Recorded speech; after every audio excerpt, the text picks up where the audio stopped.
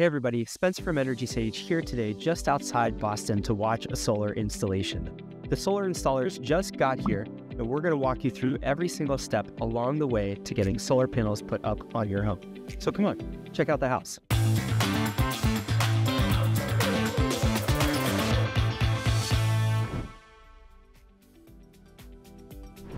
We're here with Plug PV, a solar company that performs installations all along the East Coast.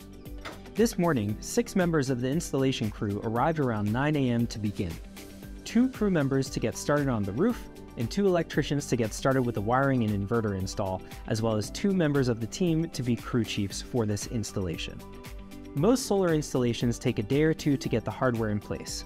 For this one, Plug PV has planned 2 days due to the slope of some parts of the roof and also to accommodate our production. As you can see, this house has a lot of open space around it, which makes it easy to offload all the equipment from the truck and stage the equipment for installation. Upon arriving, these installers started straight away establishing a safe perimeter around the house with caution tape, as well as setting up their own safety equipment on the roof. During a final walkthrough with the homeowner, the installers confirmed the location of the inverter and the layout of the panels, which they then marked off on the roof. Next, we're going to talk a little bit about the details of this solar panel installation. I'm standing next to one of the 23 solar panels that are going on this homeowner's roof. These solar panels are made by REC, a very popular brand with homeowners on Energy Sage. Each one of these 23 panels is rated for a power output of 405 watts, so the entire system will have a rating of about 9.3 kilowatts. The other major component of a solar energy installation is an inverter. When your solar panels generate electricity, they produce direct current electricity, or DC energy, which can't be used by most appliances in your house. An inverter takes that DC electricity and converts it into usable alternating current, or AC electricity, the type that comes out of outlets in your home. There are 3 main types of solar inverters. String or central inverters are typically installed on the side of your house or near your circuit breaker and convert electricity for all of the panels on that string all at once in that single box. This means that if one panel is experiencing shading or is malfunctioning, it will impact the performance of the other panels on its string. On the other hand, microinverters are installed underneath each solar panel and convert electricity at the panel level. Microinverters are a great choice if you have shading on your roof, though they do typically come with a higher price tag.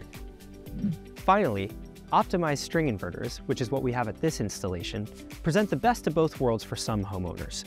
They convert DC to AC electricity at the string level, but then they provide DC power optimizers to put on the back of each individual panel, which can help reduce the impact of shading, which is a consideration for this homeowner.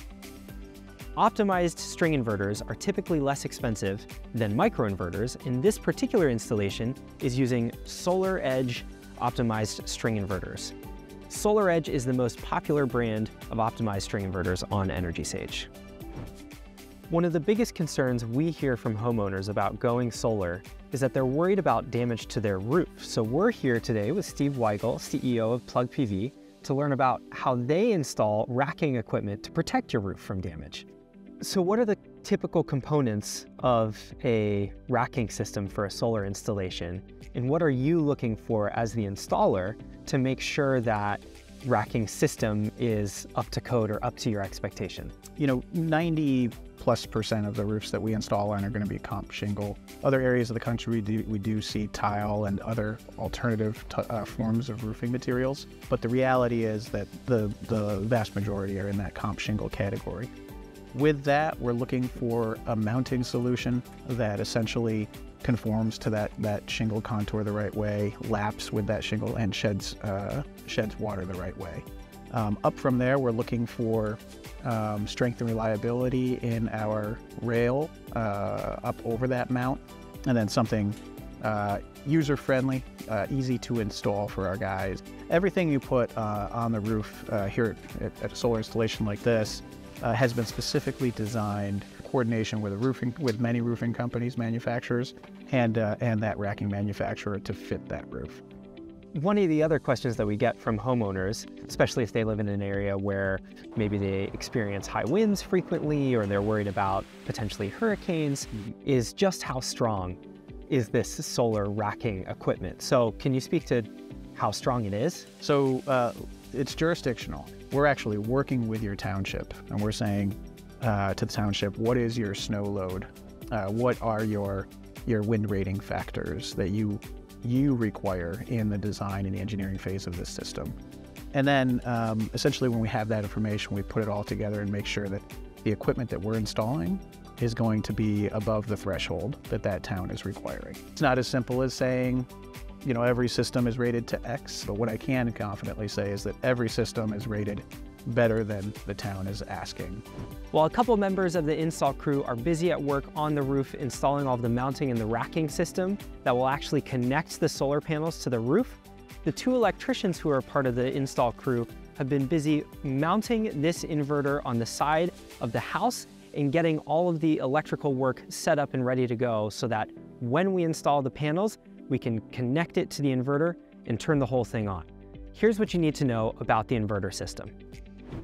We're here with Josh Barosny, the VP of Field Ops for Plug PV, to learn a little bit more about this inverter system that's included in this solar install. So Josh, can you tell us a little bit about the inverters that you installed today? Absolutely. So today we'll be installing a 10K SolarEdge inverter. So that's 10 kilowatts on the AC side. And that is paired with optimizers on the roof, 400 watt optimizers. Each optimizer will go underneath a 400 watt panel. And it's a string system, but they're individually optimized, so each panel will produce its own power. What I personally like about this system is that if there happens to be a issue with the system, it's generally localized on one optimizer. Inverters are located on the side of the house, and then that is coupled with wires going to the rooftop system, and that's where the optimizers live. And they live under each panel, and they are mounted to the rail that holds the optimizer and the panel down to the roof. That's a wrap on day one. Tomorrow we'll be back to finalize the installation, mounting the solar panels on the roof and finalizing all of the wiring with the inverter itself. We'll see you here tomorrow. We're back to finish up this solar panel installation. Now that the racking system is installed and all of the optimizers have been wired and put into place, it's time to mount each solar panel. The installers will carry each solar panel, which weigh about 40 pounds, up to the roof and hand them off to the roof crew. On the roof, the installers will lay out each individual solar panel, ensuring that it is aligned properly, connecting it to its individual optimizer to get the electricity back to the string inverter, and then bolting the panel to the racking system. Once all of the panels are in place and secured, we can work on our final step, connecting the system to the electrical panel. The last step today is to connect the solar panel install to the main electrical panel.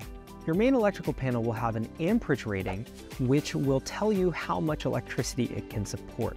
Generally speaking, you need to have at least 100 amps service to your main electrical panel in order to support going solar. In this case, the homeowner has a 200 amp main electrical panel, so they're all good to go.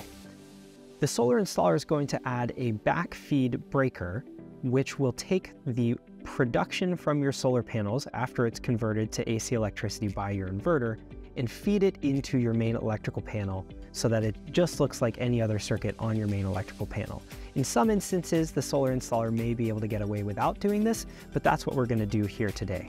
And with that in mind, because there are empty slots at the bottom of this main electrical panel, again, this homeowner has more than enough space, more than enough capacity on their main panel to support going solar.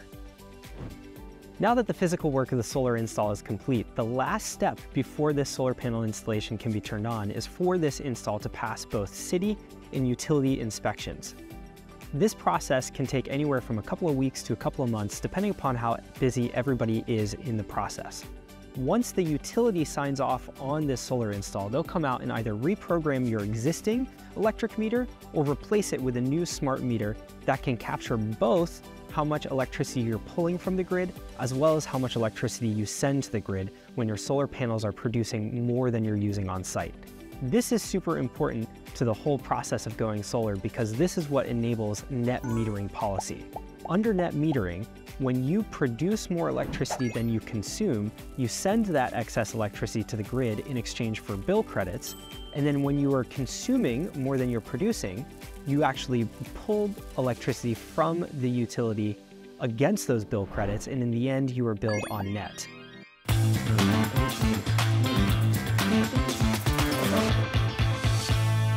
If you want to determine if solar is right for you, come to EnergySage.com.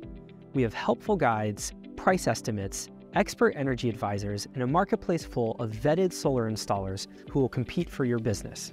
When you sign up for a free account on EnergySage, you'll receive custom solar or solar plus storage quotes for your home that you can compare across price, equipment, quality, installer reputation, and much more to find the system that works for your needs. Best part of all, it's all free for you to use. So come check us out, get started on your solar journey today, and thanks so much for watching.